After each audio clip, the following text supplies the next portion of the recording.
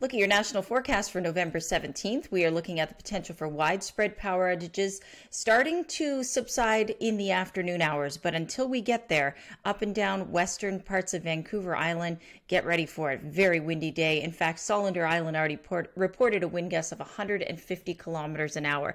Now, as you can see here for the western shores of Vancouver Island, throughout the afternoon, we will be gusting anywhere from 70 to 110, 120 kilometers an hour.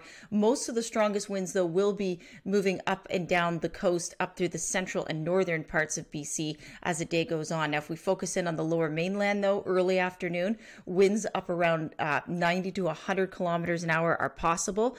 You can see Langley there. And then as we get into the day, that'll start to subside. Those winds will start to simmer down. For the interior, you're looking anywhere from 40 to 60 kilometers an hour.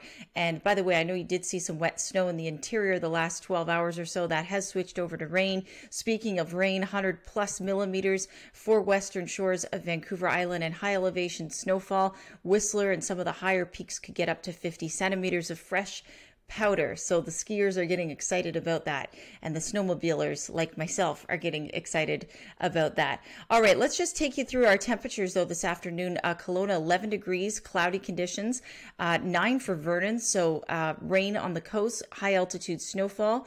We have pretty average temperatures for this time of year across the prairies, and that energy from the west coast is going to slide eastward and brings a swath of snow through the northern prairies as a new developing low forms, and that will be basically your Tuesday and Wednesday story. So you can see those flurries up in the north. Edmonton -3 Wednesday, -9 for you in Thompson, and yeah, we're looking at some accumulating snow in the northern prairies. Now, speaking of accumulating snow, because you haven't had a lot of it, we're talking to you in Ontario. 1 degree for London today.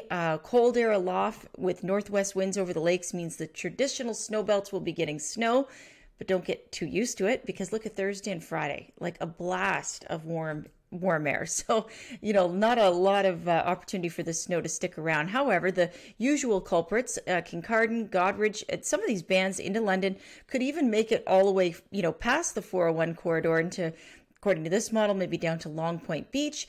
And there's a quick look at your amount. So we could see upwards to 20 centimeters of snow for areas like Kincardine. Not unusual for this time of year. Strong gusty wind with northwest winds around 60 kilometers an hour today. It's not going to be very pleasant.